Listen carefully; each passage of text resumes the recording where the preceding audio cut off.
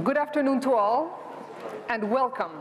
Welcome to this high-level panel in which we will be building on what we have heard already from this morning's discussions, and we will be working together, putting our minds together, putting our experience together to find solutions to the array of different problems that we heard about this morning.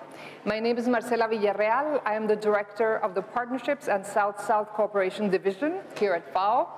And today we have the honor of having Jean-Léonard Toady, who is also going to be moderating together with me. He is a coordinator in our work on the Parliamentarians' Alliance Against Hunger. So he will be doing part of the moderation together with me. It's a pleasure to have him here today.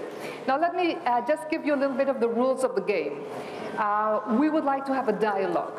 We need dialogue. We need to be able to listen to each other, hear from each other, and also construct solutions together. So the idea is that we're going to have an interaction.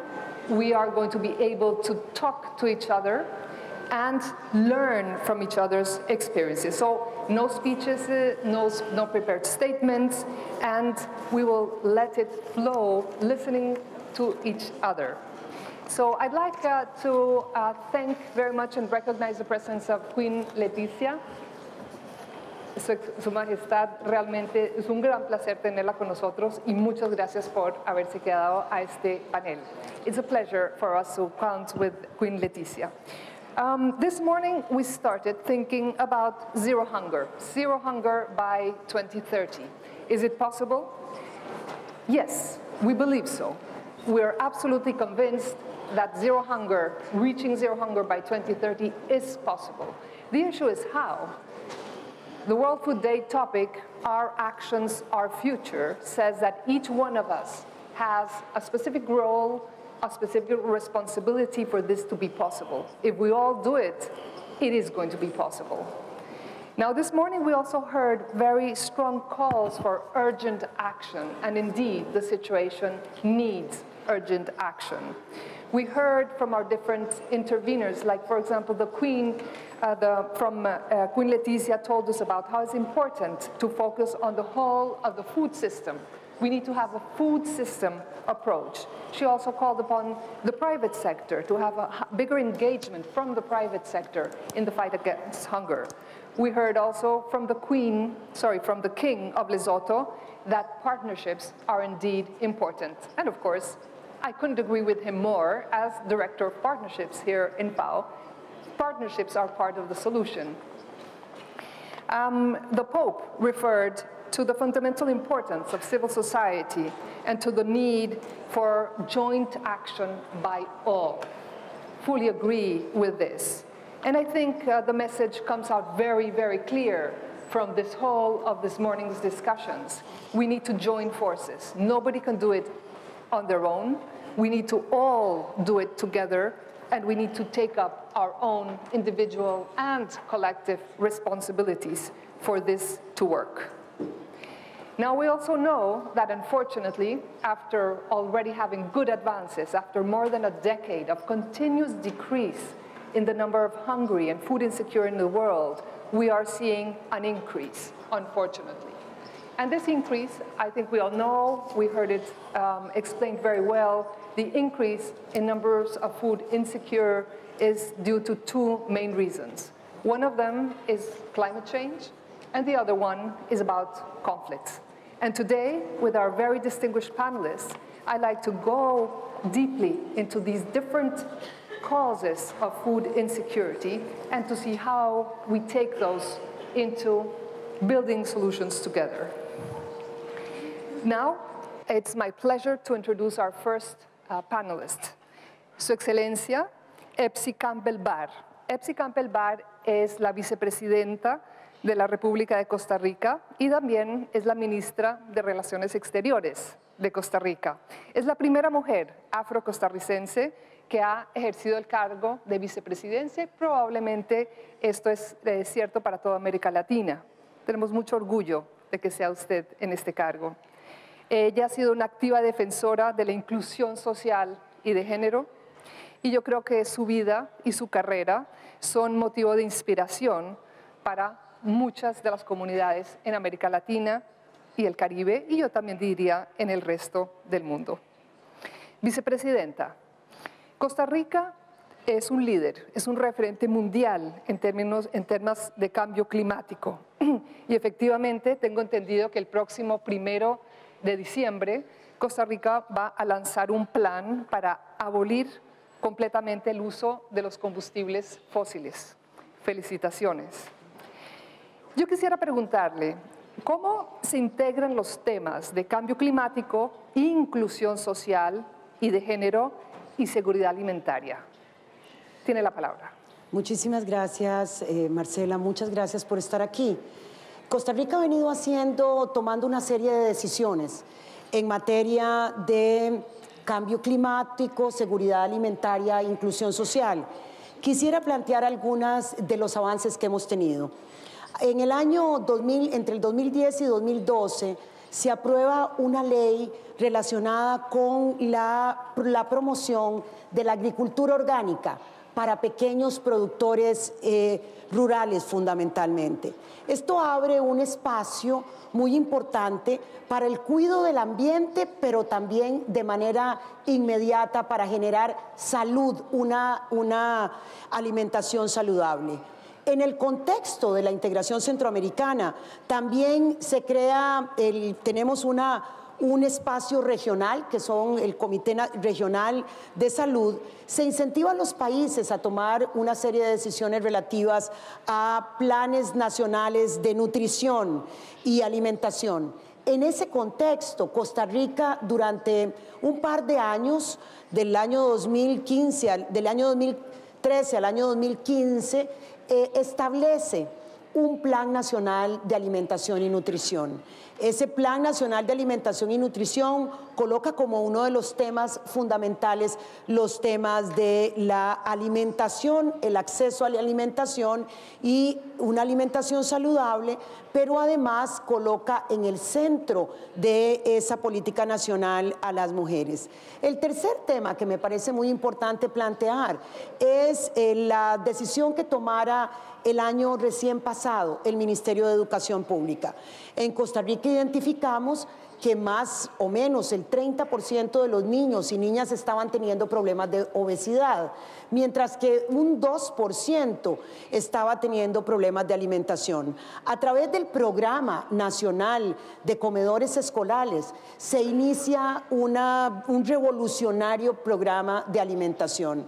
El país invierte aproximadamente $200 millones anuales en comedores escolares para 750,000 niños y niñas y les permite, a partir de este año 2018, no solamente tener acceso a la alimentación, sino a una alimentación equilibrada, a una alimentación saludable, a una alimentación que les permita a los niños y niñas tener las posibilidades de un crecimiento y de una salud integral.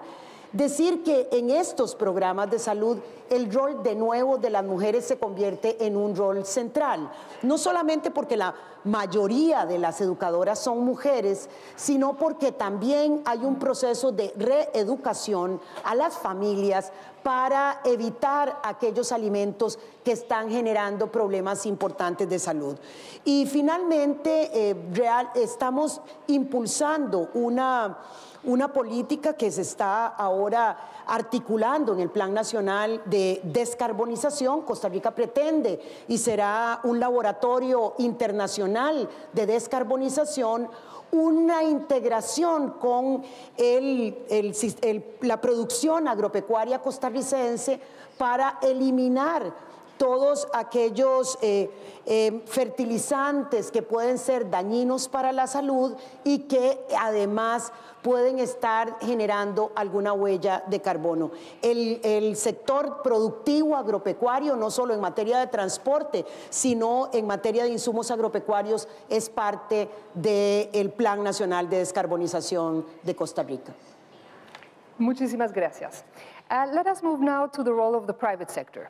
We know, we heard it this morning from the Queen, we know that the role of the private sector is quite important in attaining the Sustainable Development Goals. Actually, the Sustainable Development Goals make a specific call upon the private sector to A, contribute to development objectives in a very specific way, and B, to behave in a more responsible way. So I'm very happy to have here the Vice President of Rabobank, who is one of the first partners we had with the private sector after our strategies for partnering with the private sector and civil society were approved by our member countries. I'd like to refer to one of the problems that is very, very frequent with the smallholders. We've heard it throughout the whole year, International Year of Family Farming, that smallholders have a basic problem in access to finance. This we heard it from the smallholders when we had regional meetings in all of the regions of the world. They identified this problem as either the first one or among the most important ones. Now, FAO has a partnership with Rabobank where we're helping now more or less 2,500 families to have sustainable access to finance. I'd like to ask Jacqueline Peters, who's the Senior Vice President of the Rabobank, who was last year appointed as Global Head of Banking for Food Inspiration Center, and in that sense, she's responsible for strengthening the Rabobank's Banking for Food strategy globally. So I'd like to ask you, can you tell us, how is the Banking for Food strategy contributing to Rabobank's mission to feed the world sustainably? And what role does your partnership with FAO play in this mission? Well, first of all, thank you very much for being here. Also, Majesty, that you kept on staying here. And thank you, FAO, very much for the partnerships for so many years.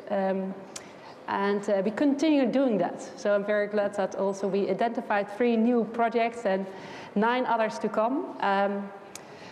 Maybe before you get into what is the role of Rabobank and why do we do this, is that Rabobank is I think you have to get into history just very shortly. I won't take too much of your time, but Rabobank was founded in the 1890s by farmers as a cooperative bank, and the aim was to provide reliable credits for our farmers. And we did it by starting cooperative, where it was very much based on joint liabilities and make reservation and profits for the future. And that idea of the cooperation, although we're one of the biggest financial institutions at the time, is still there. We're still a cooperative, and we've worked for more than 40 years now also with Rabo Foundation, who have provided access to finance of farmers in less developing countries, so the smallholders.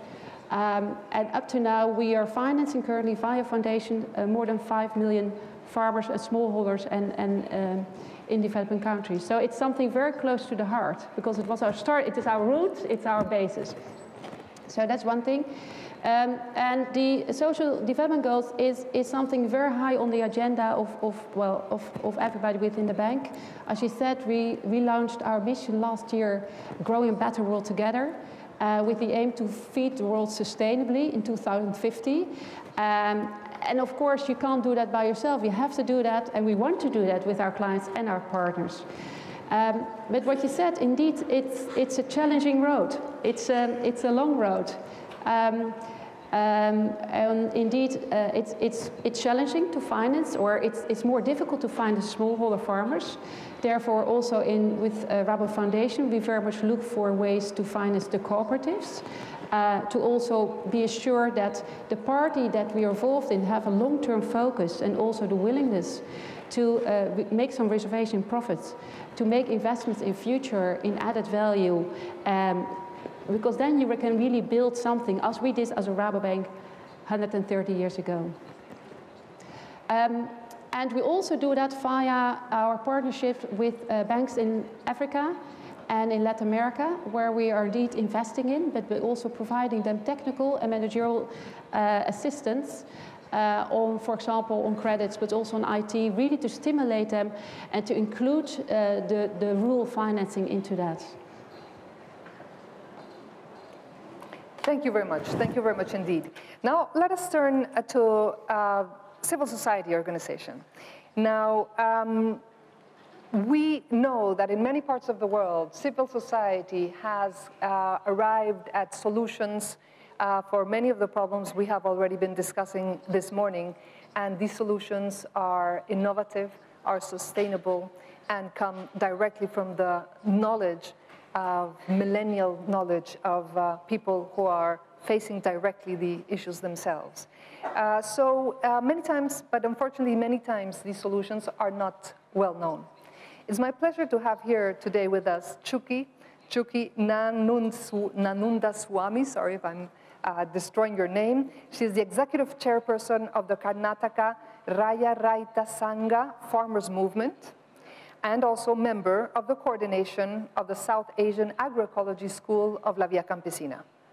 Chuki, what I'd like to ask you today is your movement has developed a very significant grassroots-based solution to many of the challenges that we have been discussing throughout this day, including climate change, including financing for smallholders. Can you please tell us a little bit more about this?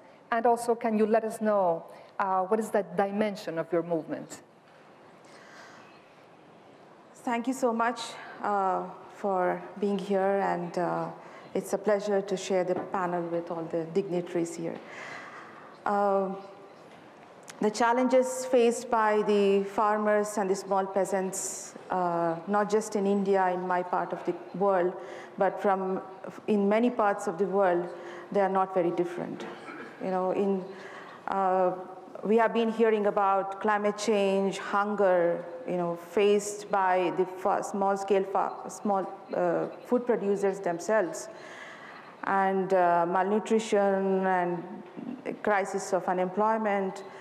You know, these are very common problems we have all over the world, and we have been fighting it through the social movements from everywhere.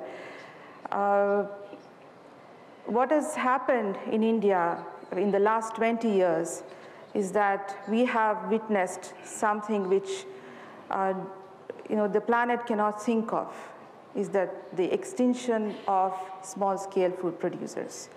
So in the last 20 years, more than 300,000 farmers have committed suicide. And what we've been hearing in this hall from the morning or in other forums, climate change or you know, access to market or malnutrition or many other problems it may sound just as terminologies, but in my country, in many countries similar to my country, they are the reality faced by small-scale farmers every day. These are not just terminologies. So there was a need to look for a permanent solution, because we were depending on our public representatives, we were depending on looking at our agriculture universities. When nobody gave us the solution was there. And the solution was based on something, you know, in the traditional knowledge system. You know, it was based on the natural ecosystem which manifests in the forest, in the nature. In the last almost 2 decades, there is a mass movement growing all over India called the zero-budget natural farming. Zero-budget natural farming was founded by someone called Dr. Subhash Palekar, who worked as an agriculture scientist, who started his career as an agriculture scientist. And after some years, he understood that what he was doing in his profession was totally against the nature and was totally against the Mother Earth. So he went back, he quit his job, he went back to the forest, and he understood, he learned from the indigenous people, he studied the forest, and he came back to the farmers and started this movement, where it gradually grew as a people's movement. When he started in 2002, he was all alone. And gradually it has become like a mass people's movement all over India, and today we see more than 500,000, well, almost In millions, it's like 5 million people are farmers are, small-scale farmers are practicing all over India, from the Himalayas to the coastal, from the west to the east. So this is a narrative and a methodology was systematized based on the traditional system of knowledge and agroecology, to not just as a counter to the Green Revolution practices, not just as a counter to the chemical agriculture, but also to industrial input-oriented organic farming. So what we have been trying to do in India and what we have been advocating as Via Campesina all over the world is total autonomy of small-scale food producers when it comes to food production. So we have seen what the big corporations are trying to do in the name of eradicating hunger, in the name of eradicating malnutrition, in the name of growing more food to the country, for the population. But isn't it an irony that today we are celebrating World Food Day and we are talking about rise in hunger in the world, and those people who are hungry in the world are the small-scale food producers themselves. So there's something seriously wrong in here. So isn't it a serious crisis that we are in? In India, at least, we see an existential crisis. From 75% population who were living on agriculture, who built their livelihood on agriculture, the last 20, 25 years ago, the population who depend on agriculture has drastically fallen down to 49%. So most of the people are leaving agriculture. Many young people have left to the cities, not knowing what to do, not knowing, without seeing any future. So isn't it a crisis that we live in? It's not just an option, but to go for agroecology, but to go back to our Mother Earth, because the solution is there. The problem we have is that we are looking for solutions somewhere else. The solution is there with Mother Earth. Thank you. Thank you very much. Now, I'd like to, me gustaría ahora ir a la segunda causa de las causas más importantes que están causando este aumento en la seguridad alimentaria en el mundo, y es el conflicto armado. Y sabemos, lo hemos discutido ya esta mañana, no existe, no puede ser posible lograr la seguridad alimentaria sin la paz, y la paz sin la seguridad alimentaria, como lo dijo nuestro director general en el Consejo de Seguridad de Naciones Unidas el año pasado. Ahora, lo sabemos claramente, en zonas donde hay conflicto aumenta o empieza la inseguridad alimentaria de manera a veces muy rápida. Tenemos casos, por ejemplo, como en Siria, Yemen, muchos otros casos desafortunadamente, y donde sin lograr una solución a las causas del conflicto armado va a ser muy difícil llegar a una situación de seguridad alimentaria. Tenemos el gran gusto de tener hoy con nosotros a Adolfo Pérez Esquivel, que es Premio Nobel para la Paz del año 1980, y el Nobel le fue otorgado por su lucha contra la dictadura. Hoy en día el profesor Pérez Esquivel constituye un referente mundial en la lucha contra la injusticia social y por la libertad a través de su trabajo con los pueblos indígenas, por los jóvenes y otros. Yo quisiera preguntarle, profesor Pérez Esquivel, ¿por qué es importante incluir la seguridad alimentaria en los procesos de paz y qué rol pueden jugar los jóvenes? Bueno, me alegro de estar con ustedes, de que podamos compartir. Tengo algunos elementos para compartir. Primero, la paz no se regala, no es la ausencia del conflicto. La paz es una dinámica permanente de relaciones entre las personas y los pueblos. Es una construcción colectiva de lograr el equilibrio entre los pueblos y con la madre naturaleza, lo que hablaba recién aquí la compañera de la madre tierra. Y hay conflictos, guerras, hambre. Y muchas veces decimos que el hambre es un crimen, que mata más que las guerras, pero es un crimen silencioso. Esto es lo tremendo. Pero ahí también tendría que decir la capacidad de los pueblos, la esperanza de construir alternativas. Cuando hablamos de la alimentación, quisiera señalar algunos ejes. La alimentación es cultural y pocas veces lo tenemos en cuenta. No todos los pueblos tienen la misma alimentación. Hay una conformación, una relación directa con la madre tierra, porque si hay países que le mandan el alimento enlatado, lógicamente que esto no es bien para la salud de esos pobladores. Pero me quiero referir también al pequeño y mediano productor rural que está siendo castigado con el quite de las tierras, los agrotóxicos, los monocultivos, es decir, que todo eso destruye la biodiversidad. Al destruirse la biodiversidad provocan conflictos, ¿no?, de tierras áridas, de deforestación, de los conflictos armados y también climáticos. Y esto hay que enfrentarlo. Cuando hablamos de la alimentación, yo diría, hay una palabra que no la escuché todavía aquí, es la soberanía alimentaria. En la soberanía alimentaria es la autodeterminación de los pueblos. Se habla de la seguridad alimentaria. No lo veo mal, pero tenemos que hablar de la soberanía alimentaria, porque si no caímos en la dependencia, caímos en una situación de dependencia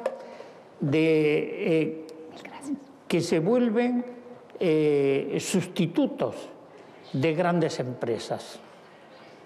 Y una soberanía alimentaria es cuando los pueblos son dueños de su propia vida y de su propio destino. Y ahí es donde entra el pequeño y mediano productor rural. En Brasil, en Mandirituba, con los cuales compañeras nuestras, en el centro de la madre tierra, todos los años y ahora en estos días se van a reunir, son alrededor de 1000 campesinos de todo Brasil con la simiente, con las semillas orgánicas, las semillas criollas que ellos trocan, intercambian entre ellos, y no las semillas transgénicas. Sería una discusión más larga esta, ¿no? Pero sí la importancia de que ellos no creen dependientes. Cuando sentí hablar aquí la compañera, los suicidios de campesinos, ¿no?, los abandonos del campo, es porque no hay realmente... Quedan dependientes de las grandes transnacionales. Hace un rato de entrar, yo le decía que tenemos que proteger las abejas, porque cada día tenemos menos abejas. Y si destruimos las abejas, destruimos el ser humano, destruimos la vida, porque son las que polinizan. A nosotros nos han destruido ya muchas veces los colmenares a través de los agrotóxicos. Entonces, ¿qué estamos haciendo? ¿Cómo restablecemos esto? Lo que es una alimentación que realmente responda a la cultura de los pueblos, al derecho de autodeterminación de los pueblos. Hace pocos días vengo de la Cumbre Latinoamericana del Agua. Y en la cumbre esta latinoamericana del agua nos encontramos también con los grandes problemas de la contaminación por grandes empresas mineras, con la megaminería, los agrotóxicos. Entonces es una batalla muy desigual. Y tenemos que repensar también qué tipo de alimentación necesitan nuestros pueblos. Es un desafío. Y creo que es a través de esto que podemos llegar a construir nuevas posibilidades en la producción. Los sistemas cooperativos, agricultura familiar, ¿no? Y hoy el director general de la FAO, Graciano, mencionó a Lula en Brasil. Y hay posibilidad de salir, de lograr el hambre cero. Lula logró sacar, no conozco otro ejemplo, y lo tengo que decir, a más de 36 millones de brasileros y brasileras de la miseria extrema. Pero no para darle un plato de comida únicamente, cuidado con eso, sino para recuperar la dignidad del ser humano, la dignidad del pueblo, dándole salud, educación, trabajo, condiciones de vida para un desarrollo integral, porque si no terminamos en el asistencialismo. La asistencia es buena en determinados momentos, el asistencialismo genera dependencia. Y eso no cambia absolutamente, al contrario, perjudica, no cambia. Entonces, dentro de la agricultura familiar, del pequeño y mediano productor rural, ahí está la soberanía de los pueblos. Podría seguir señalando muchos otros ejemplos, pero el último, Cuba logró el hambre cero. Y lo logró a través de políticas sociales, de integración, de trabajo. Y creo que esto es muy importante tener en cuenta. No es que es imposible, no, es posible llegar al hambre cero. Pero hoy vemos que está aumentando la exclusión, la pobreza, como dice el Papa Francisco, los descartables. No, mucho descartable, aquello que no tienen la palabra, aquello que le quitan los recursos. Entonces, para esto, muchas veces hablamos yo de la resistencia social, cultural, política y espiritual. Es la única forma de superar esto. Podemos tener muchos programas, pero que por favor no sean asistencialistas. La asistencia es una cosa, el asistencialismo es perjudicial para la vida. Gracias. Muchísimas gracias.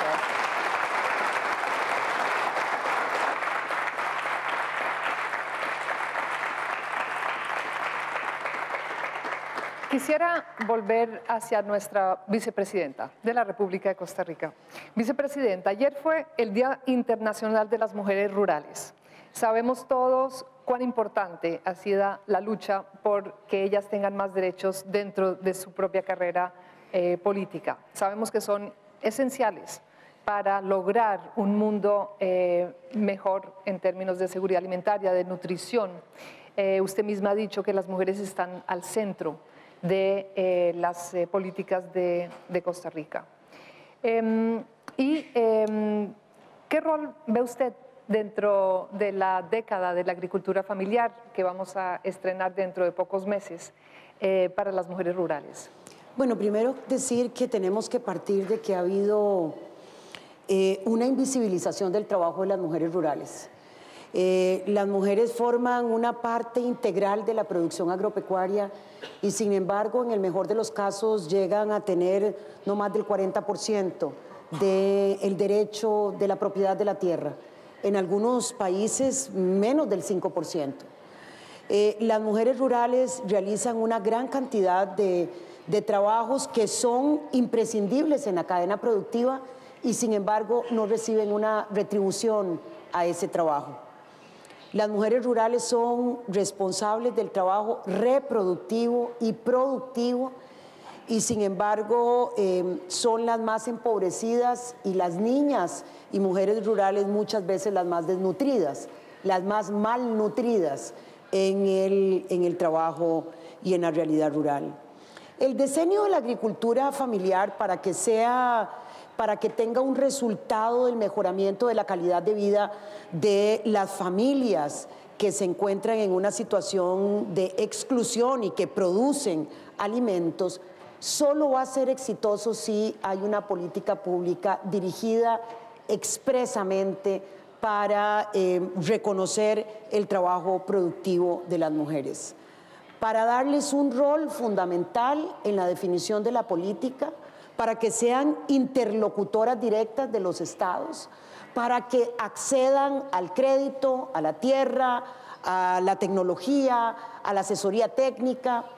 Efectivamente, no puede existir un decenio de la agricultura familiar con resultados positivos para los pequeños productores familiares rurales, con un resultado que contribuya al resultado de hambre cero, si no ponemos a las mujeres en el centro de esos planes de acción.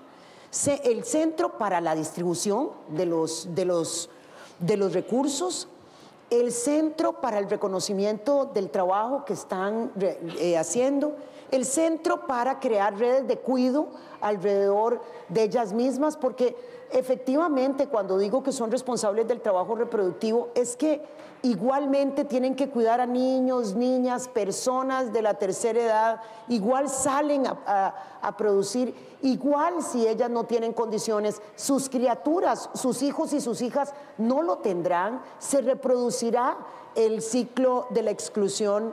Entonces yo creo que uno de los elementos centrales en el debate que tenemos a partir de enero del año 2019 es que los planes nacionales y los planes globales y regionales del decenio de la agricultura familiar debe de colocar un énfasis fundamental en las mujeres rurales.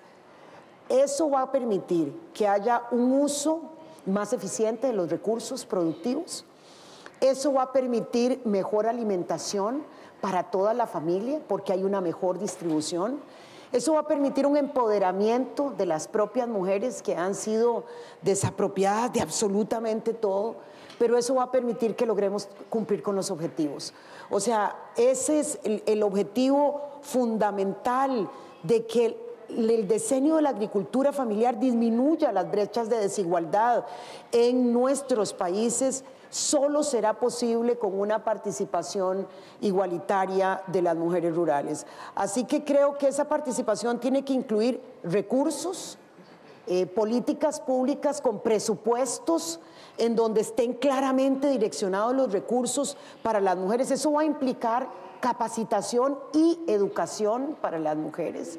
Eso va a necesitar que las mujeres trabajen en los diferentes pasos de la cadena productiva, que no solamente en aquellos que son los que tienen menor valor agregado, y además creo que eso va a permitir que construyamos democracias más sólidas.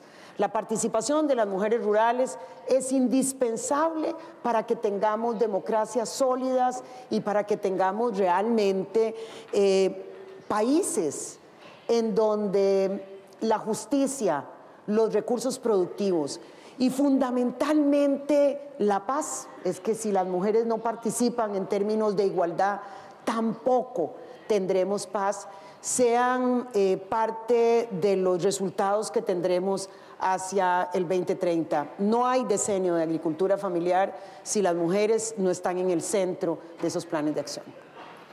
Así es, vicepresidenta, y justamente en este momento estamos empezando a preparar el plan del decenio bajo el liderazgo justamente de su país y vemos claramente el rol tan fundamental que van a tener las mujeres dentro de este decenio.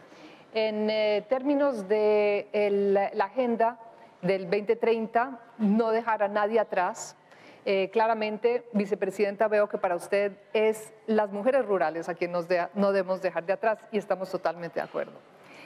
Jacqueline, Vice President of the Rabobank, I think that the panelists this afternoon have been referring to some part of the private sector that does not necessarily behave as they should or as they could in order to be in line with the sustainability principles that are required. We had a mention of some of the the fertilizers, the agrochemicals, and so on. But we do know that there is a part of the private sector where there is responsible behavior and that is looking forward and is promoting responsible behavior from the private sector. And in particular, the Rabobank. The Rabobank has adhered already to our principles for responsible investment in agriculture and food systems that were developed by the CFS. as well as to the voluntary guidelines for the responsible governance of the tenure of land, also developed as a product of CFS. So we can see in you a model of responsible behavior. I'd like to ask you, how are your plans contributing to reaching the Sustainable Development Goals? Well, first of all, we said we want to reach them. So I think there's a willingness. So it always starts with the will. And what we said, and I do agree, and I apologize that not everybody is behaving as they should in the private sector, but I can only talk for my own company. But I do see there are more companies willing to do the right thing. And what you do see is there is a huge distinction between the private sector, who is very focusing on the short-term profit, while, in my opinion, we should look much more for the future profit and future beneficial of the earth. But I think in general, I think many more companies outside also Rabobank are looking to do the right thing. Think of a Unilever and many others who really had to make a change. How we want to contribute is that we said, well, we want to feed the world with our partners sustainably. Sustainably is a very important word in this. And we identified 4 parts that we want to focus on, where we're focusing on. It's one on the production of food. We call it Earth, so everything around Earth. And we're going to sign a coalition in 2 weeks' time with the UNFAO with regard to reforestation and how is it called? It's said reforestation and sustainable agriculture, where we really say, well, you should look also for other ways for agriculture to increase the yield while not increasing the inputs and being better for the earth. So that's one of the things that we do. Other things that we do is very much is on access to food, and we call it reduction of waste and food losses. We've created a coalition in the Netherlands, and just as an example, and that is between the government, it's with knowledge centers, it's with the private parties, where we said we really want to reduce waste and food losses with 50% in 2030. And what the nice thing of it is that we really start to work together, and it seems that first of all you have to find the alignment. Where is the overlap? Where is the incentive for all of everybody to really make the right thing? And indeed, it is. I mean, for the private sector, it's very much about making a profit, make it at a certain moment profitable. It doesn't have to be now, but it has to be in future. NGOs is much more on make the difference now.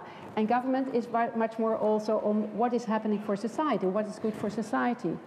So working in the coalition, we find out that it's very important to identify also, if you do something together, what is good for you as a company, what is good for you as a bank, and what is good for you as a society. And be very clear in your incentives on that. Because that's the only way, in our opinion, really to work together and make the differences and the change that we need. We see that also happening in several projects we do with also in Africa, where we, for example, work together with a trade, a commodity trader in coffee, where we identified very much the demand of coffee, especially of the higher quality of coffee, and related to the production. And by doing that and finance that, we now realize is that the price of the premium of the coffee has increased with 46% in 2017 compared to 2016, which is all beneficial to the livelihood of the producers. So I think if you understand better what is the incentive, what is the benefit of the different parties, it can be between government, private sector, NGO, society, but also in the food chain, then you can be successful. And maybe one thing to add, if you look into really to make the difference, in our opinion, you should not only focus on the smallholder farmers, but really should look more into the community and into the food chain they're active in.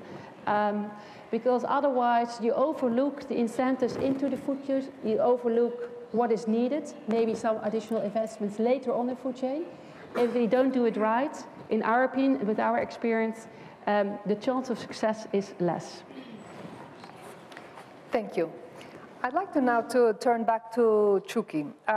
You just said, and I quote from you, something is seriously wrong when we have a system in which farmers commit suicide. For me personally, learning about more than 300,000 farmers who have committed suicide is one of the tragedies of our time. Something is definitely very seriously wrong there.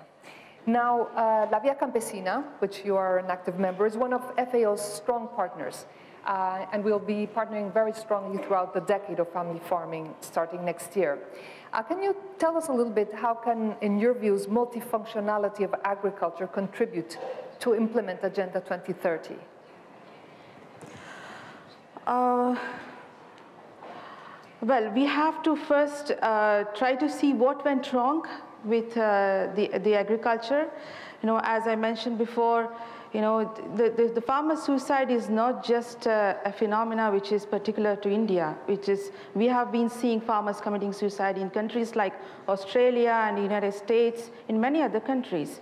So we have to actually evaluate what actually went wrong with the agricultural system and the international trade with the agricultural market. Because what we have been seeing in India is that agricultural, as soon as the market got open to the international trade, you know, when we started receiving you know, subsidized dumping from other countries, you know, the farmer suicide started growing. You know, most of the farmers are committing, are doing agriculture under rain-fed conditions. 60% of them are still doing agriculture under rain-fed conditions. And, you know, there's a market instability, then there is climate change, and once in 5 years, let's say, if we get a very good crop, then we have the international trade which is hitting on us. So we have to clearly address, you know, what is actually has gone wrong, because you know, otherwise what is the sustainability that we are talking about? You know, for me, for my ears, to be frank, it sounds like sustainability of few people. You know, and agriculture is a sector which hosts majority of the people, majority of the small-scale farmers, majority of the small-scale food producers, including the fishermen, the indigenous, the women. You know, if you don't really encourage the participation of these people and go and talk to them, you know, what can be the real solution for the problems, you know, it's not possible to achieve our goals that we are thinking of. Thank you. Profesor Pérez Esquivel, hace unos pocos meses, justamente en junio pasado, aquí en Roma, usted lanzó un llamado a los jóvenes de todo el mundo justamente para construir un mundo mejor sobre la base de la paz y de la solidaridad. ¿Nos puede contar un poquito qué va dentro de ese llamado? Bueno, el llamado es abierto a todos los jóvenes en el mundo. Uno, para generar conciencia crítica y su participación social, porque lo voy a decir en términos agrícolas, lo que se siembra se recoge. ¿No? Si hoy sembramos la paz, la construcción, la solidaridad, ese va a ser el fruto de una sociedad. Y creo que esto en todos los órdenes de la vida. Ese llamado lo hice junto con el doctor Daisaku Ikeda del Japón, pero es abierto a todos los sectores sociales, no es propiedad de nadie, sino simplemente una propuesta, un mensaje que sería bueno que lo asuman. Es esto. Y tratamos de que, como muchas veces digo, que hay que hacer caminar la palabra, ¿no? Y hacer caminar esa palabra es que esto penetre en la conciencia y en los espíritus para la construcción de una nueva sociedad. Algo similar se hizo con el Foro Social Mundial, que comenzó en Porto Alegre, en Brasil, y que después se extendió en distintos países del mundo, ¿no? Y creo que hoy estamos frente a este desafío, frente a tantos problemas que se presentan, se necesita ayudar a iluminar caminos, construir nuevas alternativas. Y me interesó mucho tu propuesta así de la mujer como centro. Recuerdo que hace muchos años, cuando hablaba de estar atento a 3 grandes movimientos en el mundo, estoy hablando de 20 años atrás, uno era de las organizaciones populares de base, el otro el movimiento indígena, recuperar la identidad cultural, la pertenencia, la vida con la madre tierra, la comunión con la madre tierra, ¿no? Y el otro eje era el movimiento de mujeres, que había que estar muy atentos al movimiento de mujeres que estaba surgiendo como protagonistas y constructoras de su propia vida y de su propia historia. Y esto es una nueva visión y una nueva posibilidad para la humanidad. No hay sociedades estáticas, toda sociedad es dinámica y está sujeta a cambios. Así que el llamado, la participación de las mujeres, los pueblos originarios que están reclamando un lugar en las sociedades a través de su pertinencia cultural, de la palabra, de sus lenguas. Esto es extraordinario. Es decir, hay esperanzas, como hay esperanza también en la capacidad de los campesinos, en la construcción a través de cooperativas, en la comercialización, en las propuestas que están haciendo para superar el hambre. El hambre no se va a superar de arriba para abajo. Ninguna organización va a solucionar ese problema. Esto es una corriente que tiene que surgir de lo más profundo de los pueblos para cambiar la realidad, ¿no? Y es ahí esa simiente de vida que tienen que dar los pueblos. Apostamos a eso, apostamos a esa esperanza, a esa lucha, pero para eso también tenemos que denunciar aquello que está dañando la vida de los pueblos y a la madre tierra, ¿no? Recordaba hace un momento a Vandana Shiva, ¿no? Esta Vandana cuando habla de la biopiratería, no de las semillas robadas. Por eso hoy los campesinos están haciendo, es decir, hay suicidios porque son dependientes de las grandes empresas que no les pueden pagar los cánones y terminan suicidándose, perdiendo campo, perdiendo familia, perdiendo todo. Y lo único que les queda es perder la vida, ¿no? Entonces hay que comenzar a reconstruir otra mirada en la vida, una mirada más holística, más real. Y para eso se necesita de la resistencia. Well, ladies and gentlemen, we've heard many ideas from our panelists, from our very distinguished panelists. We've heard hunger will not be solved in a top-down way from our Nobel Peace Laureate. We heard that sustainability cannot be sustainability only for a few. We've heard about the importance of responsible behavior from the private sector, and we've heard about the centrality of women. We've also heard about this new opportunity for women by being protagonists of their own future. So I take it from you that when we talk about leave no one behind for the Sustainable Development Agenda, that what we need are participatory mechanisms where they all can have a voice, where all of the different actors will be owners of their own future and will have a voice to be able to make that happen. So when we talk about leave no one behind, we've heard about we can't leave behind, obviously, the women, half of the population, the rural women. We can't leave behind the youth. We can't leave behind the farmers, especially the smallholders. We can't leave behind the indigenous people. They all need to come together to forge these solutions and work together towards them.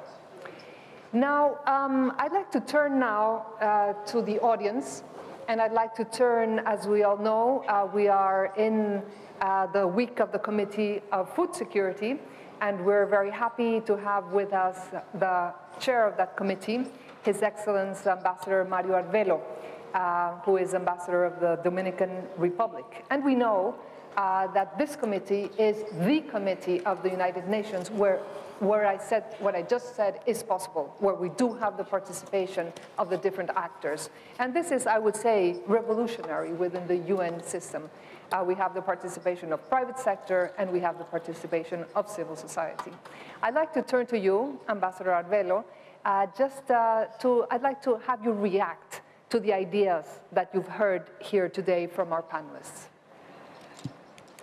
Gracias, Marcela, y gracias por permitirme compartir con la audiencia y con este panel de personalidades tan distinguidas, personalidades por las que tengo una gran admiración y me van a permitir que haga un especial reconocimiento a don Adolfo, a quien he admirado toda la vida por todo aquello que lo llevó a la concesión del Premio Nobel y también por sus pensamientos, por sus pinturas, por su presencia en la cultura global y en la conciencia global. Y no menos a la vicepresidenta, por supuesto, de Costa Rica, a Jacqueline, a Chucky. En efecto, Marcela, de alguna manera todo lo que han dicho los panelistas hoy tiene que ver con el Comité de Seguridad Alimentaria Mundial, porque no es un comité como tantos otros en el sistema de Naciones Unidas. Estamos hablando de un organismo intergubernamental, se reúne una vez cada año en octubre, alrededor del Día Mundial de la Alimentación, y es un lugar donde están representados los gobiernos de los Estados miembros de Naciones Unidas, pero también, y en igualdad de condiciones, la sociedad civil, las organizaciones de la sociedad civil, hay 11 constituencies, está el sector privado, están otras agencias de Naciones Unidas, no solamente las 3 agencias, porque, atención, no es un comité que es solo de la FAO, fue de la FAO antes de un proceso de reforma que hicimos hace una década. Ahora es un comité que está físicamente aquí en el edificio de la FAO, en esta casa, pero que también integra en su secretariado al Fondo Internacional para el Desarrollo Agrícola y al Programa Mundial de Alimentos. Y también participan en él otras agencias de Naciones Unidas, la Organización Mundial de la Salud, UNICEF, el Programa de Naciones Unidas para el Desarrollo y tantas otras. Pero también están instituciones financieras internacionales, porque se necesita, como dijo Jacqueline, financiar también el desarrollo. Solo con buenas intenciones no se puede poner a correr esa corriente, como decía don Adolfo. También tenemos centros de investigación, el mundo académico. Están ahí todos los actores que tienen que ver con la lucha contra el hambre y contra la malnutrición. Y ahora estamos embarcados en un proceso muy importante, muy interesante. Comenzó hace años ya, y es el proceso sobre la nutrición y los sistemas alimentarios, porque no se puede separar uno del otro. El comité encargó a su brazo científico, que es el grupo de alto nivel de expertos en seguridad alimentaria y nutricional, a que preparara un reporte. Y este es un proceso que tomó un tiempo. Este reporte fue presentado hace ya 1 año y medio, y a partir de ahí comenzamos un proceso de preparación de términos de referencia que va a ser, espero, aprobado por la plenaria mañana en la tarde, y que va a lanzar el próximo paso, que es ir hacia directrices voluntarias para, de alguna manera, lograr que las políticas de los países y a nivel regional y global puedan ser coherentes, puedan converger hacia sistemas alimentarios. El tema de los sistemas alimentarios, a veces lo mencionamos, Jacqueline lo hizo, puede llevar a confusión. O a uno preguntarse qué es un sistema alimentario.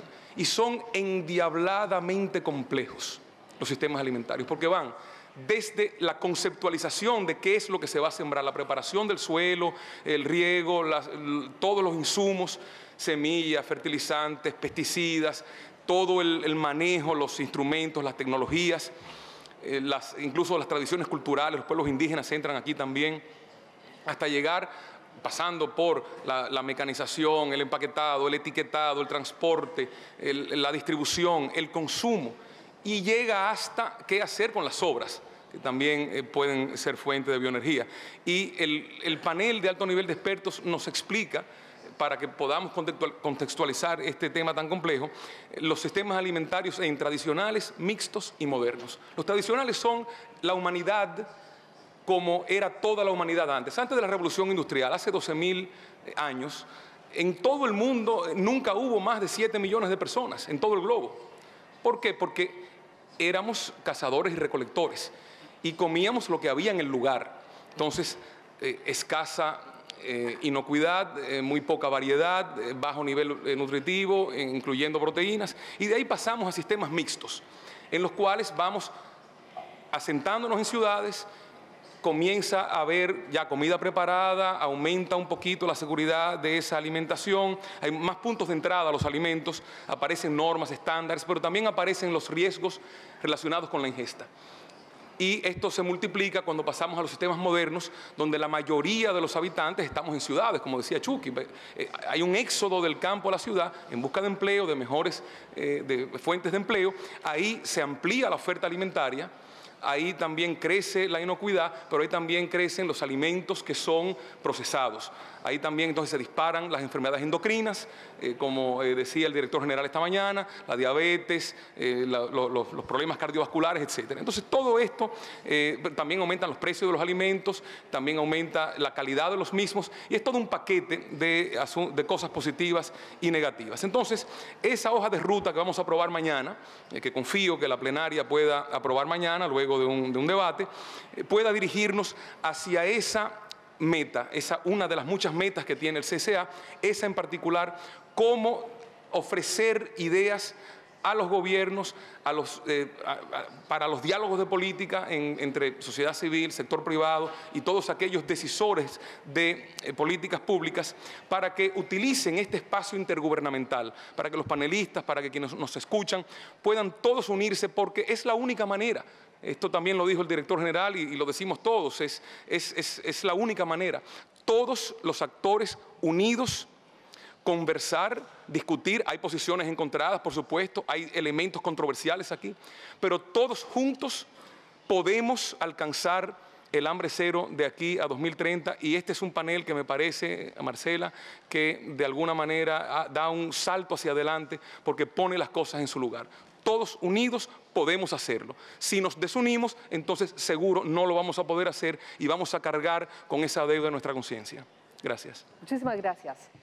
Ahora quisiera darle la palabra justamente al mecanismo de la sociedad civil y del sector privado, y para esto le doy la palabra a Jean Leonard, que se ha ido a la parte de atrás de la sala donde están los representantes de estos mecanismos. Jean Leonard, tienes la palabra. Muchas gracias, Marcela. As you may know, FAO is used to work with a broader range of stakeholders, and we have some of them here that we can consider co-actors of our action. First of all, civil society mechanism. Representative Hadoa Saki, the Agriculture Food Workers constituency from Ghana, speaking on behalf of CSM. Civil society mechanism has been contributing to discussion, bringing the voice of all constituencies of civil society, and have made important contributions to CFS products, such as voluntary guidelines on the responsible governance of tenure. From civil society perspective, how women and young people can be involved to achieve SDGs and Zero Hunger Challenge. Thank you. We civil society organizations believe that the current global food systems build on and perpetuates gender-based discrimination and the violation of women and youth rights. In order to achieve the SDGs and zero hunger by 2030, we must put at the center the alternative models of consumption and production that ensure their rights, recognize their central role, and that it is founded on agroecology and food sovereignty paradigm. Increased access to productive resources, technology, and knowledge is essential for improving women and youth economic opportunities, and also encourage participation, effective participation in decision-making, and make sure that at all stages we provide decent work to this group of people, women and youth. Thank you. According to your experience in Ghana, something is missing, according to you, to head to the action you are implementing on field with young people and women. We think that it is high time that all states, member states, take a decision on what we have said, that it is important that the center stage of women and youth are so important. And we cannot continue to wait. Time is now. Our voices, our participation, and our rights need to be recognized. Thank you. Thank you very much to Adoasaki, Marcela. We have here the private sector representative, Sandra Adine Beretson, and it's my pleasure to welcome her here. She is member of the board of Friesland Campina, speaking on behalf of private sector representative. Private sector mechanism is another fundamental actor in the fight against hunger. The private sector mechanism takes the voice of private sector entities. We have been speaking about it with Rabobank Foundation. To deliberation of CFS, we have participated to that. The governance of food and agriculture has been in the recent decade increasingly transformed on a global level by new technological, knowledge-based financial and managerial resources and innovation. How these new tools, according to you, can contribute to achieving zero hunger? Thank you very much, and thank you, panelists, for your excellent contributions. On behalf of the private sector mechanism, I want to emphasize the importance of agriculture for economic growth and the role of multi-stakeholder partnerships. Please let me illustrate with a specific example. I'm a dairy farmer and sit on the board of my cooperative, Friesland Campina. When I was young, I already dreamed that my future would be on my parents' dairy farm. But I realize that many sons and daughters from smallholder farmers all over the world do not have that dream to become a farmer. And precisely the young farmers are needed to produce nutrient-rich foods for healthy diets. We believe in farmers supporting farmers and in multi-stakeholder partnerships. In 2015, Friesland Campina started a project together with two Indonesian dairy cooperatives, the Indonesian and Dutch government, Agriterra, an NGO, Wageningen University, and the Frisian Consultancy to develop and train farmers in selected villages. One of the key activities in Indonesia is to improve the quality of milk and milk collection. This is done by training farmers and the introduction of milk collection points with cooling tanks. In September 2015, an automated milk collection point was introduced in West Java, and the program was proven successful and benefits both farmers and processors. The milk quality increased, and after 3 months, there was an increase in production of 10%, and farmers' income increased on average by 10%. Now we are working to replicate this success in 9 other centers. We work on many projects in developing countries because we believe in the fundamental role of working farmer to farmer to improve their productions and their markets. Many programs work on yield or on markets and don't integrate. By working together, we can address these many challenges. As a unique multi-stakeholder platform, the CFS is exceptionally well suited to fostering partnerships among development actors and highlighting their achievements. We hope in future CFS can help to form and advance more partnerships. It's so powerful to have so many people present, and we can all do more together. Thank you. Thank you to you, Sandra Adine Beretson.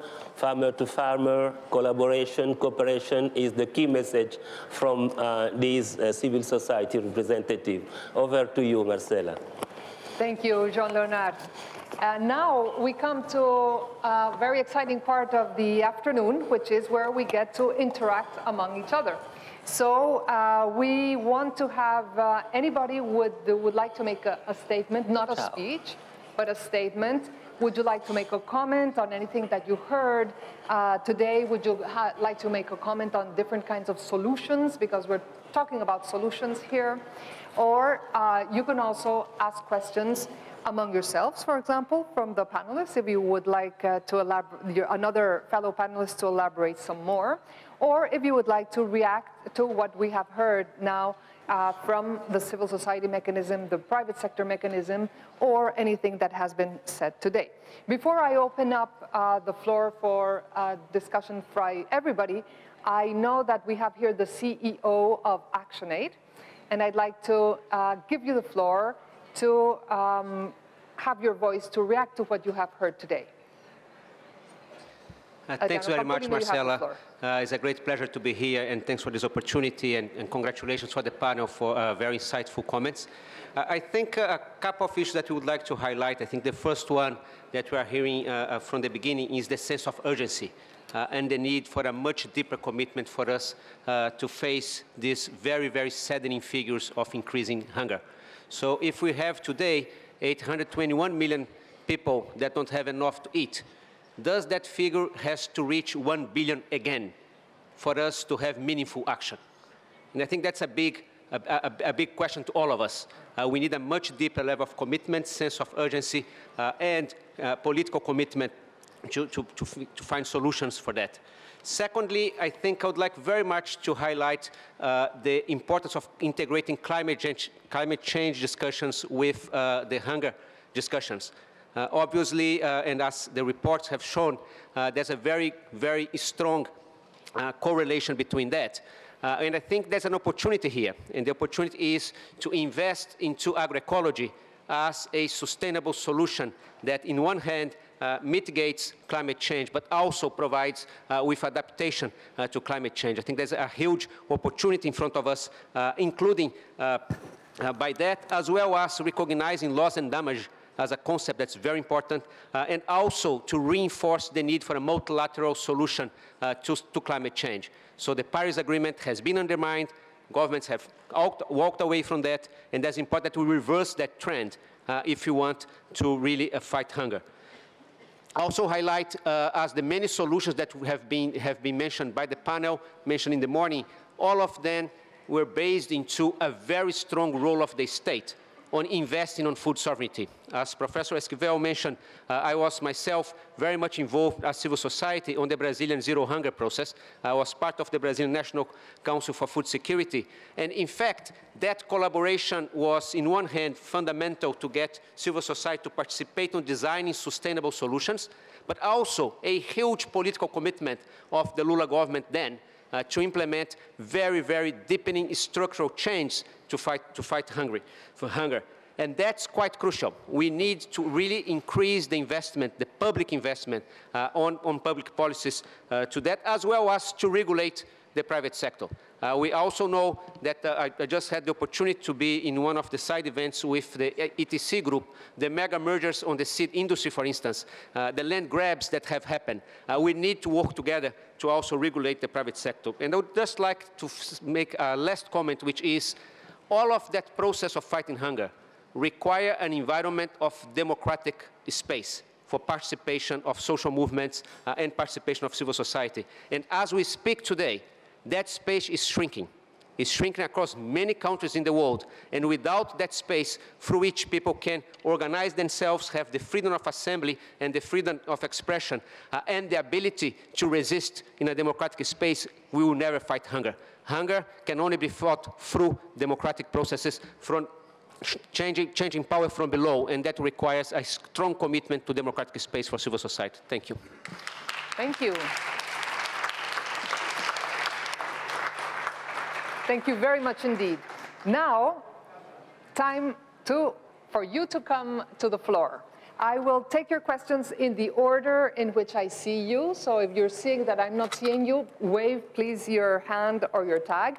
Je viens de voir la France. La France, vous avez la parole. Ambassadrice, s'il vous plaît. Merci beaucoup. Et je voulais vraiment d'abord féliciter pour ce débat extrêmement intéressant de ces différents points de vue. Remercier le directeur général de la FAO, Graziano da Silva, pour cette journée. Je crois que nous avons tant à faire, effectivement, nous avons pris conscience du problème de la faim qui augmente et maintenant de toutes les actions que nous devons prendre. Peut-être 3 points rapidement. Je crois qu'on a beaucoup mis l'accent sur le travail multipartite et je crois que le travail avec la société civile, avec les différents acteurs des collectivités territoriales, avec le secteur privé sont absolument essentiels auprès des gouvernements pour renforcer nos actions. Deuxièmement, nous féliciter aussi de l'accent qui a été mis sur le rôle des femmes. Les femmes à l'intérieur de la famille, les femmes à l'extérieur de la famille, comme acteurs du changement, comme acteurs de systèmes agricoles et alimentaires plus durables. Je crois qu'elles sont absolument instrumentales, absolument essentielles.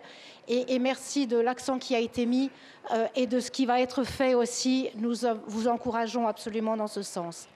Troisième point, je crois qu'aussi la décennie sur l'agriculture familiale qui va venir va nous permettre de mettre tous ces points en avant. Le rôle des femmes, bien sûr, à l'intérieur, le rôle de l'agroécologie et des pratiques agricoles durables et le rôle, justement, de tous les agriculteurs et de la population rurale, des jeunes qui sont, nous le savons, notre avenir et pour lequel il faut investir pour leur donner une opportunité. C'est aussi ce qui fait tout le lien entre notre sécurité, notre développement et notre prospérité. Je vous remercie. Merci beaucoup, Madame l'ambassadrice. Et justement, je voudrais souligner le rôle de la France pendant l'année internationale de l'agriculture familiale, où on a eu la possibilité, financée par la France, de discuter ensemble, toutes les parties prenantes ensemble, l'agenda de recherche sur l'agriculture familiale. Alors, on compte sur la France pour votre rôle pendant la décennie. Merci beaucoup. I see the Netherlands. Ambassador, please, you have the floor. Thank you very much.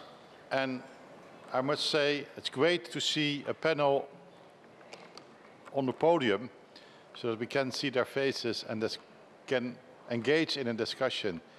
And of course, you know how much the Netherlands is attached to the goals of the SDG, especially 0-point hunger, and also attached to the role of the private sector and partnerships.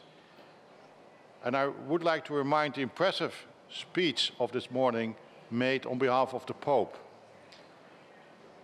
where there was a clear message to work together, to join efforts, and not to condemn each other, because then we will never achieve 0-point hunger. We need solidarity. I think the main message should be not to regulate CSM nor regulate the private sector, but how we can see how we can join efforts to achieve 0-point hunger. And we all know that we as perm reps or governments cannot achieve zero hunger without concrete support and investments by the private sector and support by the NGOs and civil society. But we need practical investments. And for example, when we speak about food losses, when we look to Africa, 70% of the harvest or the food is lost during harvest or post-harvest.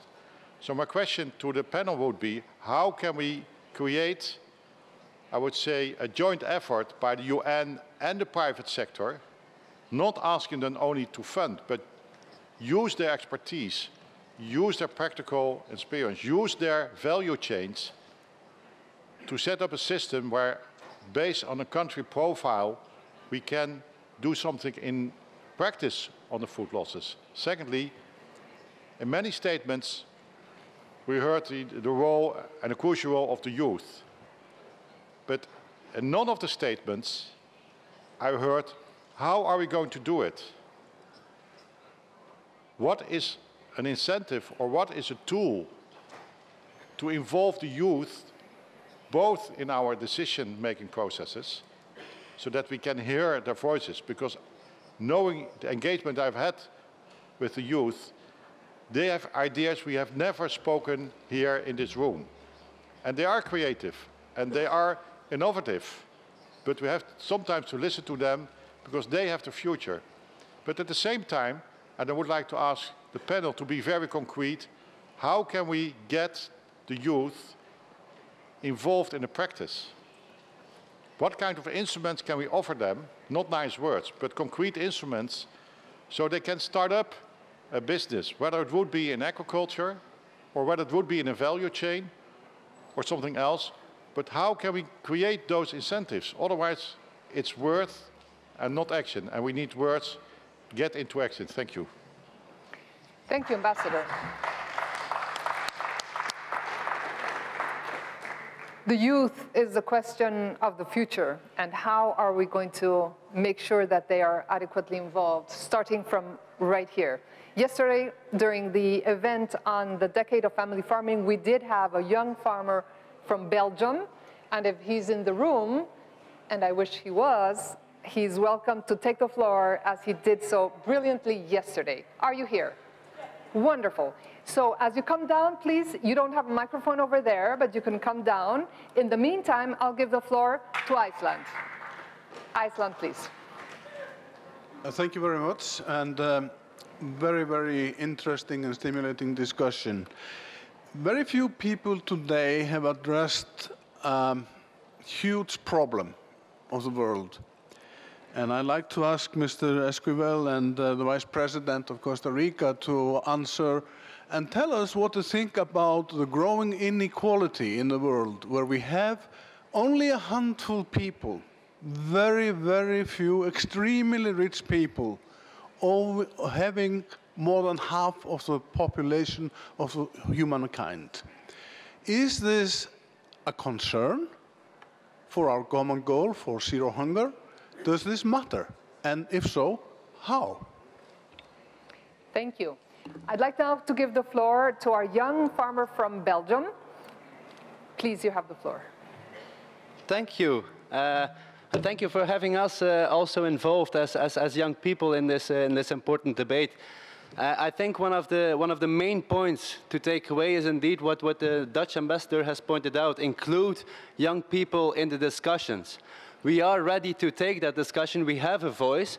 I'm not only representing myself as young Belgian farmer. I have the privilege of being elected president of the European Council of Young Farmers, and here in Rome today with young farmers from all across the world, where we meet 3-4 times a year under the umbrella of the World Farmers Organization, trying to come up with those concrete ideas. We come from a very different background, from different regions in the world, but the challenges, the barriers that we have are equal. That is access to land, that is access to credit, that is access to knowledge building. Those things need to be solved at an international level, but at all national levels as well. And so I think one of the biggest steps on a global level to take is make sure that we have a clear recognition for the specific situation in which young people are. We are entrepreneurs, we want to be entrepreneurs, we are market-orientated in any way we can be, whether that is a local or a global market, but we need the tools to keep on doing so. And that is an area of investment, financial investment, but also investment in making sure that young people in rural areas get chances in rural areas. Having a decent income is not just an important element on that, it is the very precondition for anything we do. If we want to succeed in feeding the world, if we want to succeed in having a reviving of our environment, if we want to save the climate of this globe, the crucial element for farmers to do so is having a decent income. As long as that is not safeguarded, we can't do our job. Thank you. Thank you very much indeed. And you see, Ambassador from the Netherlands, now you have a young person who took the floor in this very room. So now let me turn to our minister from the United Arab Emirates. You have the floor, madam. Thank you. I just want to share something as well. In the UAE, some of you may know, we have a Minister of Youth.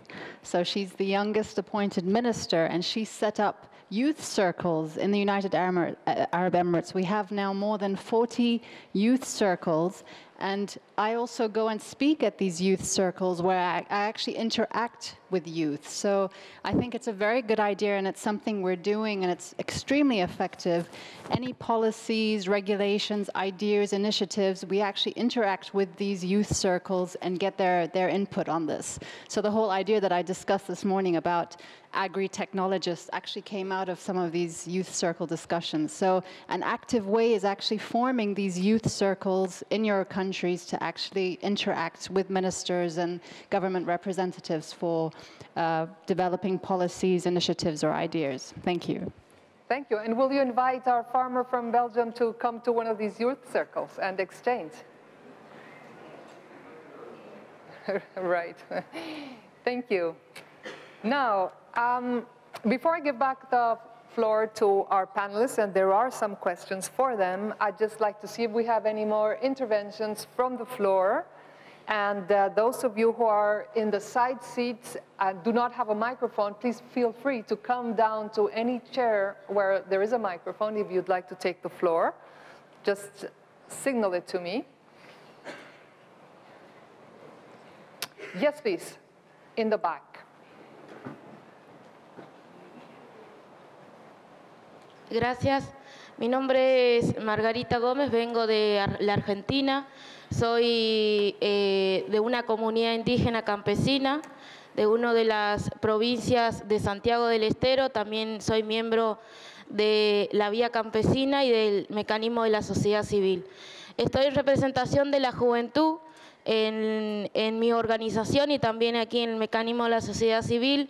Soy una campesina que produce todos los días en nuestros territorios y lamentablemente, como ya se ha dicho en el panel y como se han dicho en estos días, en esta sala, que hay millones de jóvenes y sobre todo mujeres en la niñez.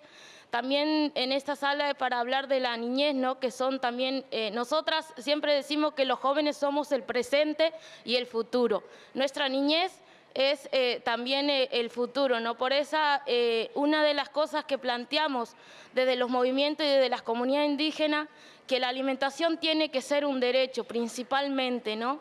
Y que para conseguir eso tenemos que tener acceso a la tierra y sobre todo hubo una pregunta de un país, ¿cómo hacemos? Porque grandes empresas son multimillonarias hoy, ¿no? Debemos empezar a tener implementación y distribución de la tierra, de los territorios y de la devolución de muchos territorios que han sido usurpados de las comunidades campesinas, de las comunidades de los pueblos originarios. Nosotros tenemos propuestas de la juventud también de comunidades campesinas. No nos queremos ir de nuestro territorio, queremos seguir produciendo para producir alimentos sanos para los pueblos. Entonces, estamos trabajando y yo creo que tanto el Estado, las empresas y las comunidades debemos empezar a concentrarnos sobre todo en que haya escuelas rurales, que haya universidades y que haya un montón de bienes que hay en la ciudad. Ni siquiera los jóvenes de la ciudad tienen muchas veces esos accesos a la educación. Entonces me parece que tenemos que empezar a ver la alimentación como un derecho y no como una mercancía. Gracias. Muchas gracias.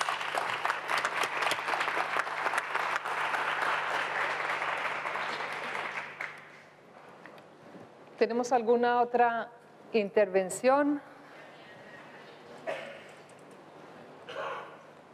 Si no es así, pasaría a darle la palabra a nuestros panelistas para sus observaciones finales. Y a ustedes, algunos de ustedes tienen algunas preguntas directamente dirigidas a ustedes, les rogaría que las contestaran. Comenzamos con la vicepresidenta. Muchas gracias. Bueno, primero agradecer profundamente la posibilidad de compartir. Creo que lo que tenemos que construir a futuro en términos de alianzas entre los países, alianzas entre los diferentes sectores de la población, pero también mirando a los que están más atrás de las oportunidades, a los que están más empobrecidos, a quienes tienen menos oportunidades, es allí donde tendríamos que focalizar. Decir que en efecto tenemos una realidad de desigualdad en la región que no basta simplemente con mirar el tema de la pobreza, que no basta simplemente con resolver los problemas más elementales para los sectores más empobrecidos, que es imprescindible hablar del tema de la riqueza y la distribución. Es imprescindible porque efectivamente necesitamos, además de una producción sostenible, una producción que tenga la posibilidad de respetar y de cuidar el ambiente, tenemos que hacer una distribución de la riqueza muchísimo mejor. En algunos países, como el mío, tenemos todavía una tarea importante de disminuir las brechas. Pese a que solamente tenemos un 20% de gente viviendo en pobreza y además de que celebramos que en el último tiempo logramos movernos en la dirección correcta en términos del índice de desigualdad, lo que tenemos que hacer es muchísimo. Tenemos que tener sistemas fiscales que redistribuyan la riqueza. Tenemos que tener recursos del Estado que sea capaz de dar los servicios que los sectores rurales y las poblaciones urbano-marginales necesitan. Tenemos que hablar de la alimentación en términos de la garantía de los derechos de la gente más joven, para que efectivamente no solamente tengan derecho a alimentación, sino producir en sus propias comunidades con acceso a todos los recursos, incluido el recurso del financiamiento. Y creo que el diseño de la agricultura familiar nos debe de permitir dos cosas. La primera, efectivamente, darle ese lugar a la producción de alimentos que se hace en los pequeños núcleos familiares rurales en nuestros países, un lugar muy importante. Segundo, mejorar las cadenas de distribución para que el valor agregado realmente se quede en esas poblaciones rurales. Tercero, evidentemente, poner a las mujeres en un rol central.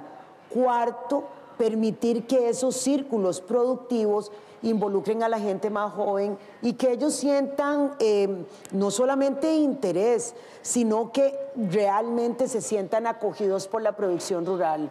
Porque en las condiciones actuales también esos niveles de exclusión en algunos sectores de la población expulsan a la gente joven para buscar oportunidades fuera de los sectores rurales. Tenemos que garantizar que las políticas públicas sean eficaces, eficientes y austeras, y que haya un uso racional de los recursos públicos.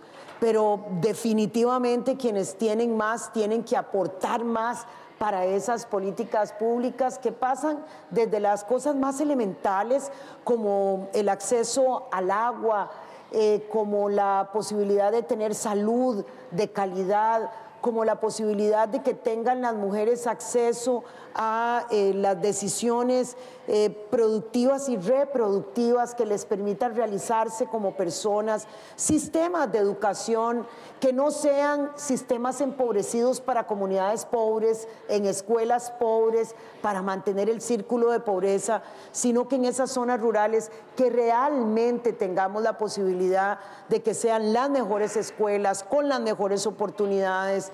Tenemos que avanzar en las alianzas público-privadas. Creo que definitivamente hay un espacio todavía muy grande que recorrer en alianza público-privada.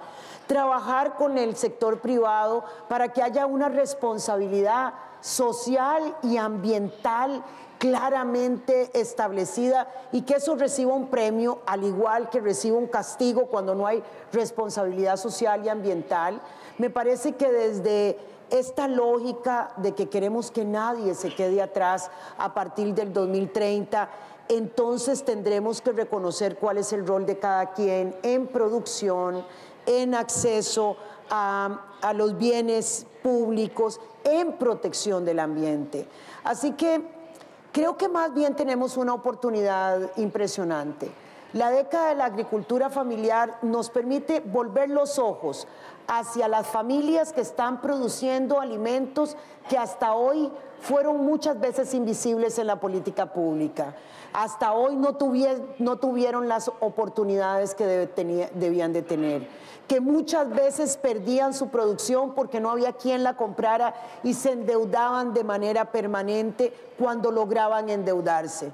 La década de la agricultura familiar es la oportunidad de disminuir las brechas de desigualdad dentro de nuestros países, de tomar a los últimos de la fila, darle la mano a los niños, niñas, jóvenes de los sectores rurales que con las mujeres realmente se convierten en ese círculo que debemos de incluir y hacer las alianzas con las instituciones internacionales, los organismos internacionales, para que esos planes que tengan indicadores, ojalá, para que vayamos viendo año con año cómo vamos caminando y no esperar hasta la mitad, hasta el final de los 10 años, para que podamos ir midiendo qué más tenemos que hacer, nos permitan salir de estos procesos. Termino diciendo que en América Latina hay sectores que además han estado históricamente empobrecidos, con los que tenemos que hacer un esfuerzo de cerrar la brecha.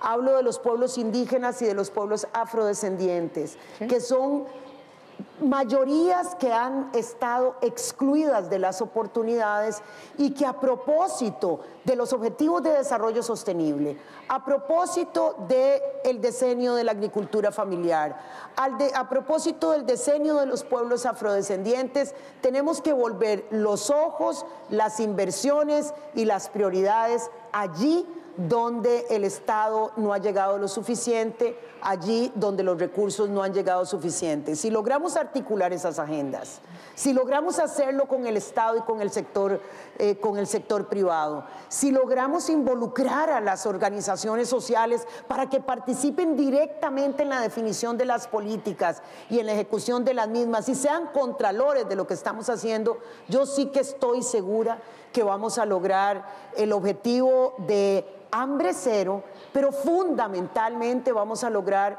el objetivo de que nadie, pero absolutamente nadie, se quede atrás. Muchas gracias.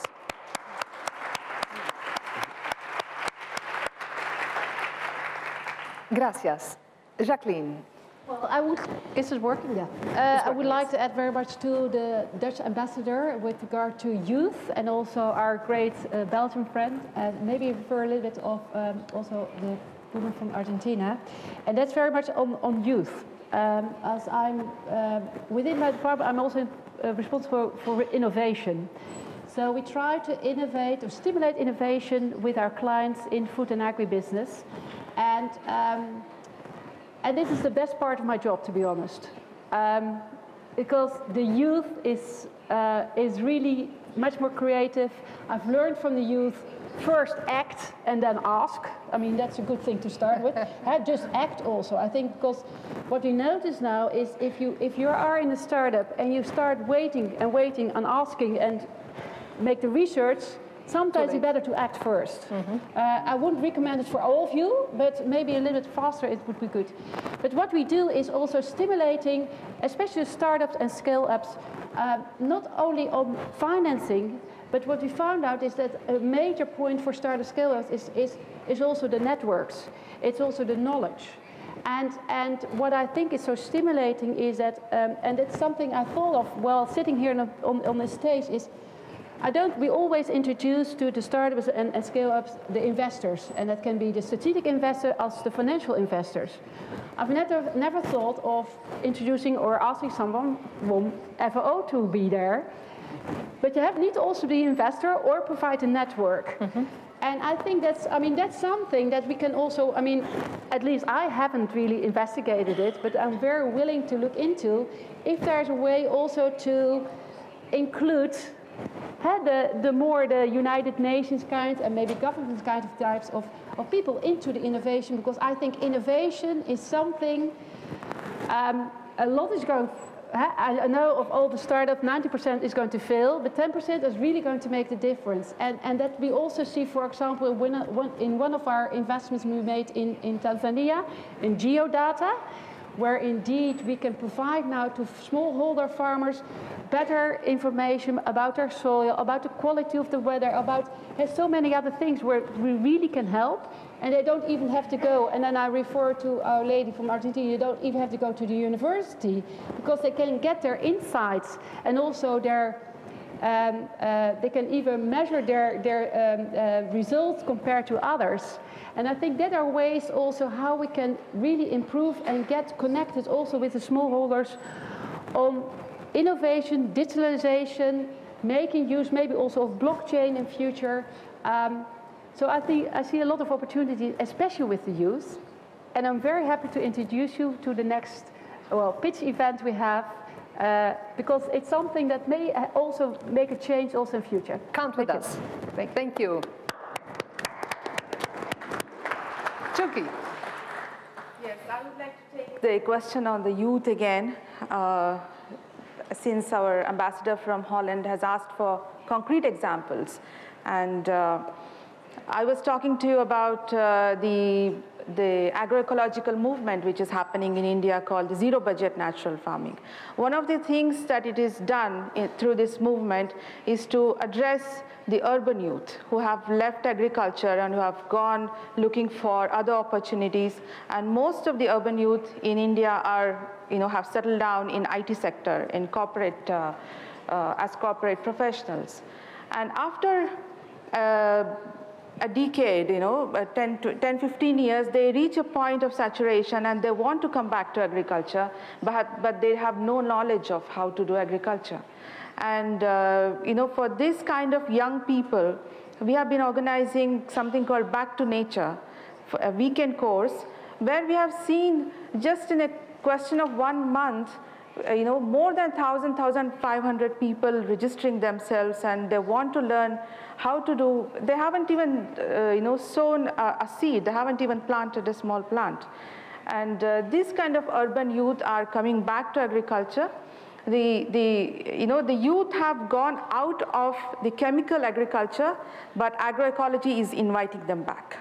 So there is a reverse trend which is happening, I've heard also in many parts of the world, that many young people are coming back through agroecological way of farming, and they want to settle down because they are more educated now. They are more, at least in the global south, they know how to, they know what went wrong with the Green Revolution. So they want to, again, reconnect themselves with nature, through growing their own food, through giving, they're all very worried about what kind of a planet that we are going to leave for the next generation, So it's not that, we have to basically create a hope for the youth. What we have done, the mainstream agriculture is that we have basically destroyed the hope on agriculture. That's exactly why they have gone out of agriculture looking for other opportunities. And innovations, I agree, we already use lots of technologies. It's not that when we speak about agroecology is that we have to go back to traditional farming without any technology. We are using technology, but what we have seen among the young people is that technology also kills their creativity.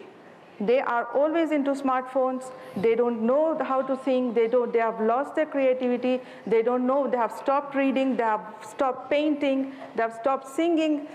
These are all the life skills that we have to bring back. So let's not make another mistake again in the name of bringing back youth to agriculture or eradicating hunger or to reach the sustainable development goals in the name of innovations again. Thank you. Thank you, profesor. Bueno, voy a tratar de responder algunas de las preguntas que hicieron. Una, primero soy docente y llevo 50 años enseñando, tratando de compartir. Yo aprendo mucho más de los alumnos de lo que yo les puedo dar. Siempre es esto que nos enseñaba Pablo Freire, del educador educando y el educando educador. Nos educamos juntos y juntos creamos y juntos compartimos. no es que vamos a enseñar, aprendemos también. Y aprendemos mucho de los jóvenes. Y creo que uno de los ejes que tendríamos que hacer es hacer memoria, es transmitir la memoria a los jóvenes. Pero cuidado, la memoria no es un pasado, la memoria nos tiene que iluminar el presente, porque es a través del presente donde podemos construir y generar la vida. Pero no hay pueblo sin memoria. Si no le transmitimos a los jóvenes la memoria y los desafíos a los cuales se enfrentan, es imposible avanzar. No hay pueblo sin memoria. Y esto es muy importante. Nosotros tenemos trabajos, Jóvenes sin Memoria, donde nos reunimos ahora en el mes de noviembre alrededor de 15.000 jóvenes. Porque se hace un trabajo educativo en las escuelas con los docentes para transmitirles esa memoria y ellos la van a recrear, esa memoria. Eso es fundamental. Lo otro, cuando hizo la pregunta ¿qué pasa? La concentración de la riqueza en pocas manos y la exclusión en muchos, me acordé de quien fue director de la FAO, José de Castro. ¿Recuerdan ustedes que José de Castro en el año 68 publica un libro fundamental que es La geografía del hambre? Sí, sí, sí. José de Castro era un médico rural. Cuando se recibe de médico, lo contrata una empresa y le pide que investigue por qué los trabajadores tenían poco rendimiento. Y José de Castro comienza un trabajo de investigación y llega a la siguiente conclusión que le entrega a la empresa, que dice: el bajo rendimiento de los trabajadores es porque tienen hambre. ¿Qué hizo la empresa? Lo expulsó. Ese fue el primer trabajo que tuvo José de Castro. Lo echó. Terminó mal. No, es lo primero. Pero José de Castro, en ese libro que para mí sigue teniendo mucha actualidad, cuando plantea esto dice: los pobres no duermen porque tienen hambre y los ricos no duermen porque tienen miedo a los que tienen hambre. ¿Cómo podemos hacer para que todos podamos dormir tranquilos? Este es el desafío. Y es la distribución de la riqueza, que muchos no quieren. Nosotros, la hermana que está aquí de Argentina, mi compatriota, ¿no? Cuando hablo de los pueblos originarios, estamos luchando permanentemente para que les entreguen las tierras que les pertenecen. Pero aparecen grandes empresarios que concentran más de 1 millón de hectáreas. No voy a dar nombres ahora. Más de 1 millón de hectáreas, pero no quieren que tenga 200, 300 hectáreas para cultivar. A lo que tienen el derecho, al trabajo, a la calidad de vida, a su cultura, a su lengua, a su espiritualidad. Es increíble esto. Entonces, cuando hablamos de la democracia, ¿qué es la democracia? Pensamos que poner el voto en una urna, eso no es cierto. La democracia significa derecho e igualdad para todos y todas, no para algunos, si no, no es democracia. Esto es lo que tenemos que construir.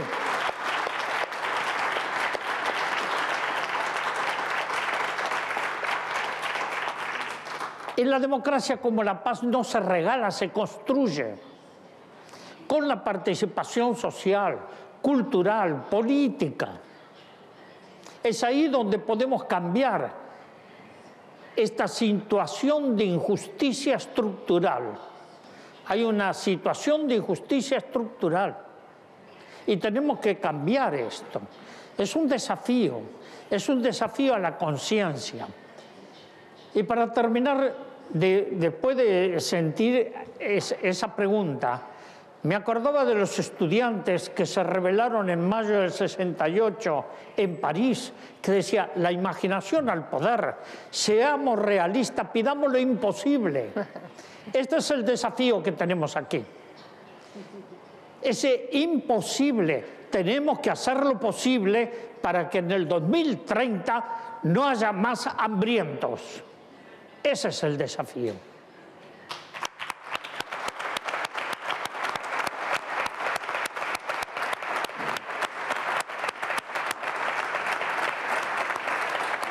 Muchísimas gracias. Muchísimas gracias. Realmente hemos llegado al final de esta discusión que espero que ustedes como yo hayan encontrado realmente inspiradora y espero que salgan como yo con nuevas ideas, nuevas alianzas, nuevos partnerships que vamos a estar logrando y sobre todo pensando que si realmente logramos trabajar todos unidos de manera democrática, o sea, realmente sin dejar a nadie detrás, vamos a poder lograr el hambre cero de aquí al 2030. Hagámoslo.